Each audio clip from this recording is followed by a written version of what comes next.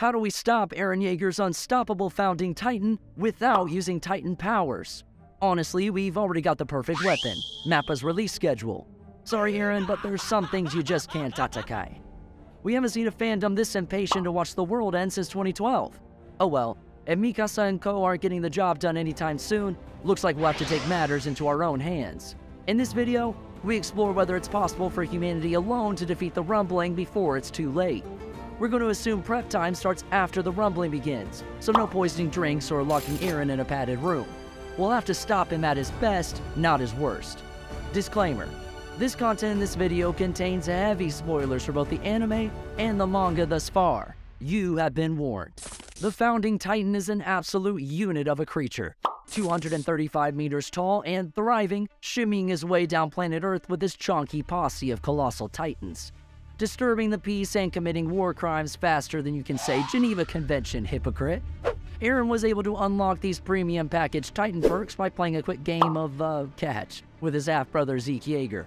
The two touch and sparks fly, literally, as they sort of fuse together, which gives them access to a fun thing called the coordinate. This is essentially the Founding Titan's true purpose, a junction where the paths of all subjects of Ymir and Titans cross. The coordinate is controlled by the consciousness of the aforementioned Ymir Fritz, the OG, the Day One, the first Founding Titan. And she gained her Titan powers from fusing with this mysterious thing called the source of all living matter, which is a centipede apparently. But hey, we don't judge, we only observe. The source of all living matter is exactly what it sounds like, a personification of life itself, which gives Ymir the ability to create and manipulate living matter of the Eldian race, or people, as if it was sand on a beach. This includes memory manipulation, body disfiguration, transformation, and of course, the ability to create titans from scratch, including resummoning all previous incarnations of the 9 Titan shifters. And because Ymir's now partnered up with Eren, it means this thing is fused with him as well. That was a lot of fusion.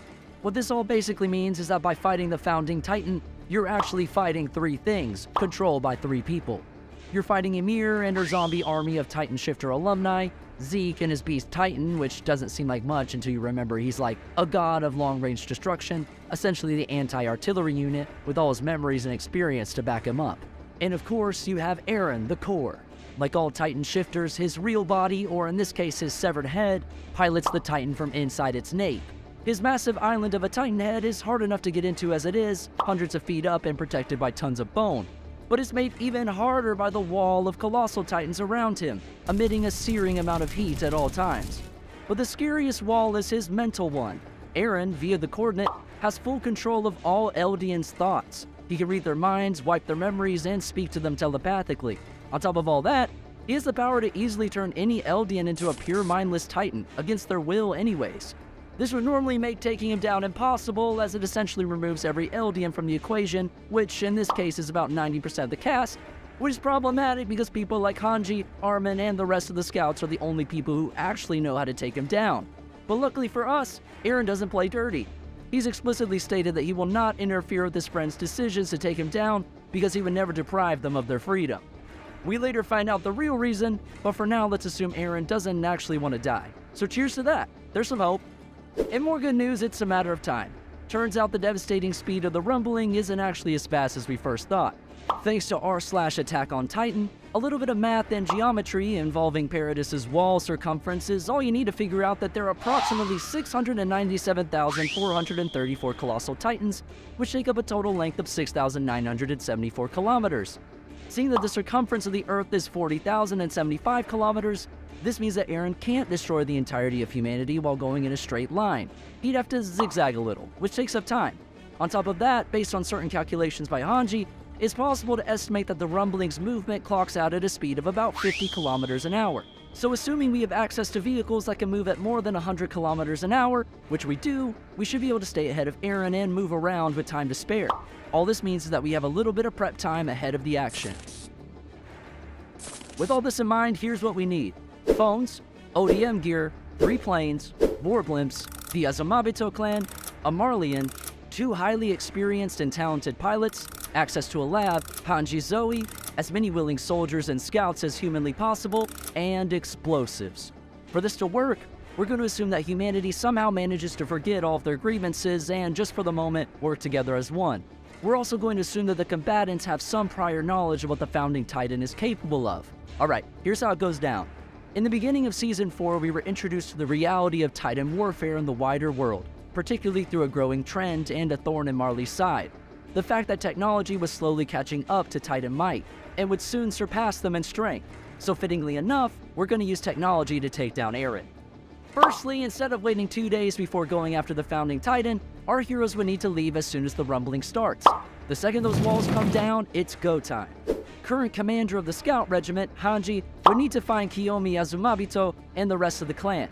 She would gather them and all their intellectuals, scientists, engineers, you name it, and get them to safety.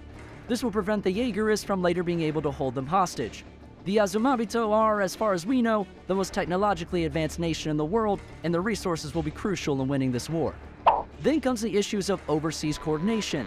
Hanji would need to find a way to contact the nation of Marley and instruct them to save their ammunition. Explosives will work on Eren, and we'll get to that, but not just by hurling bombs mindlessly. Luckily, humanity's last stand took place at Marley, so the world's collective firepower was already gathered in one place. So now, Marley would need to use their fleet of war blimps, planes, and military personnel to transport those explosives away to an Azumabito research facility farther away from the rumbling's direct path. Marley will fall, but not in vain. To get this message across, Hanji would need to find Peak, Magath, or another Marleyan militant and, well, ask for their phone. We've seen Marleyans use telecommunications before, so it wouldn't be a stretch to assume the military brought one to Paradis. The gamble, as Erwin would say, is whether any phones survive the aftermath of the previous battle, or if they have signal to reach Marley. If they didn't, then we'd switch to the riskier plan B. Take one of the limited seaplanes and fly to Marley personally to convey this message. The world record for fastest aviation speed in 1930, roughly Attack on Titan's real-world equivalent time period, is approximately 280 kilometers an hour.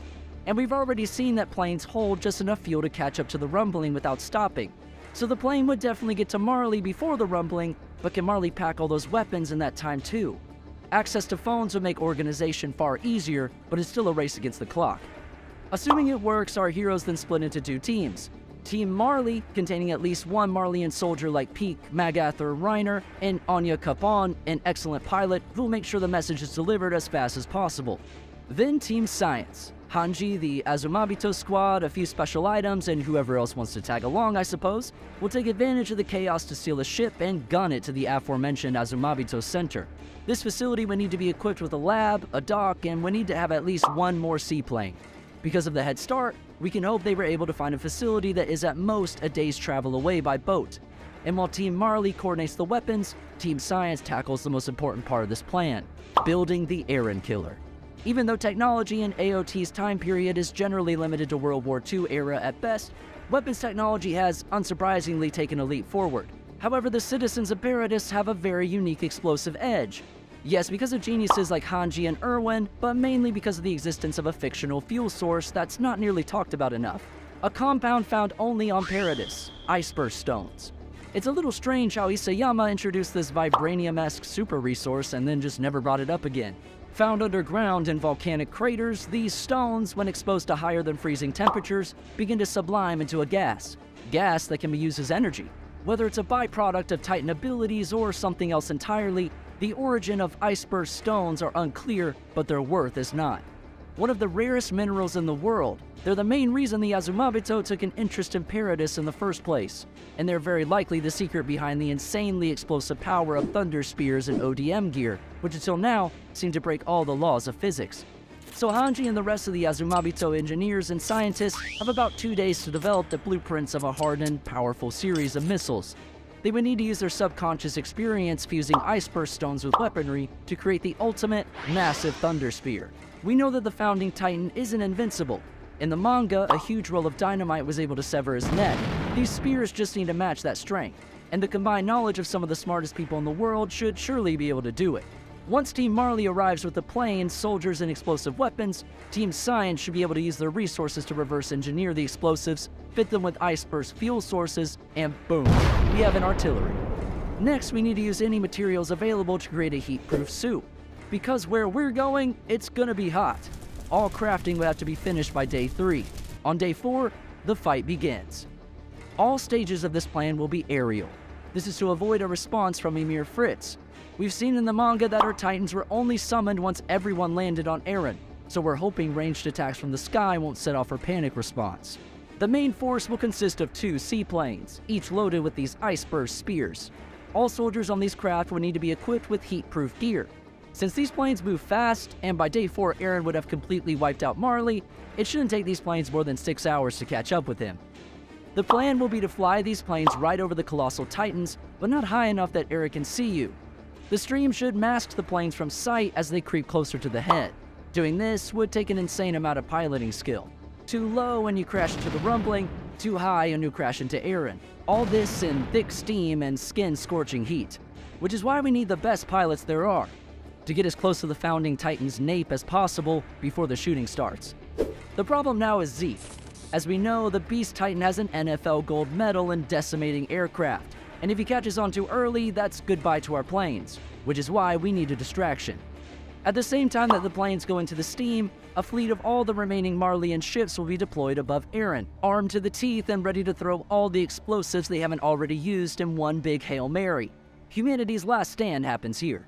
Unfortunately, this stand is just a red herring to draw out Zeke, keeping his attention off the real threat. This would likely mean that everyone on these airships will go down as well. But with the amount of explosives they're raining, it's sure to agitate Zeke. It might even draw out Ymir to call a few Warhammer Titans, but we don't know for sure. They might be too far away to trigger it, which is the hope. With the sacrificial move in play, the plane unit would get as close as possible to the head and then let loose. If even one of the spears hit, it should do the trick and Eren's head will fall. But it's not over yet. This is where things get dicey, because the shiny, creepy, crawly source of all living matter is going to shoot out and try to reconnect Eren's head. We don't have an armored Titan to wrestle it back down, so we have a few precious seconds to reach the head before it does. It will be a mad dash, as any remaining soldiers in the planes use ODM gear to get to the head. And this is where the third plane would come in, filled with fresh scouts, with one goal and one goal only: get to the head. This plane would essentially take the place of Falco's Jaw Titan and likely carry Mikasa, Levi, and a bunch of S-tier scouts to its goal. The flight reaches its peak as all parties race to the head, and if all works out, a single thunder spear through the teeth should give the scouts an opening to enter the founding Titan's mouth, find Eren's head, and cut it off once and for all. And just like that, the rumbling ceases. That's a lot to consider. No one said this would be easy. But as long as there's even the tiniest chance, the human spirit usually prevails. The sad truth is that this scenario would likely never happen. Not because of the insane odds or the death-defying stunts, but the fact that the idea of cooperating at this level would just happen too late. Attack on Titan is a world built on division, of both physical and metaphorical walls of cement and hatred, dividing people to the point of extinction. And that is why Eren's founding Titan is as dangerous as it is, because he is the living embodiment of the world's hate. And if it weren't for the goodness of a few brave souls, that hatred would have spelt the end of the world as we knew it. But what do you think? Does this theory have one too many flaws? Is humanity doomed without Titans to aid their battle? Check out this video next. Kaido Unleashed. What if Shanks didn't stop him?